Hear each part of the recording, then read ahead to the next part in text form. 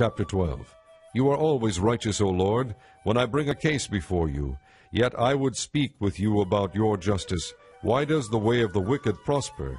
Why do all the faithless live at ease? You have planted them, and they have taken root. They grow and bear fruit. You are always on their lips, but far from their hearts. Yet you know me, O Lord. You see me and test my thoughts about you. Drag them off like sheep to be butchered. Set them apart for the day of slaughter. How long will the land lie parched, and the grass in every field be withered? Because those who live in it are wicked. The animals and birds have perished. Moreover, the people are saying, He will not see what happens to us. If you have raced with men on foot, and they have worn you out, how can you compete with horses? If you stumble in safe country, how will you manage in the thickets by the Jordan? Your brothers, your own family, even they have betrayed you. They have raised a loud cry against you. Do not trust them, though they speak well of you. I will forsake my house, abandon my inheritance. I will give the one I love into the hands of her enemies.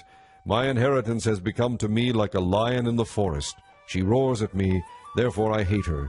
Has not my inheritance become to me like a speckled bird of prey, that other birds of prey surround and attack? Go and gather all the wild beasts, bring them to devour.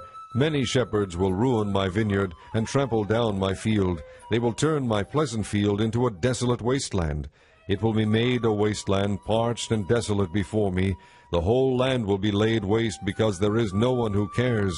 Over all the barren heights in the desert destroyers will swarm, for the sword of the Lord will devour from one end of the land to the other. No one will be safe. They will sow wheat but reap thorns. They will wear themselves out but gain nothing.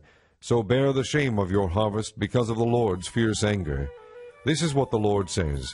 As for all my wicked neighbors who seize the inheritance I gave my people Israel, I will uproot them from their lands, and I will uproot the house of Judah from among them. But after I uproot them, I will again have compassion, and will bring each of them back to his own inheritance and his own country. And if they learn well the ways of my people, and swear by my name, saying, As surely as the Lord lives, even as they once taught my people to swear by Baal, then they will be established among my people. But if any nation does not listen, I will completely uproot and destroy it, declares the Lord.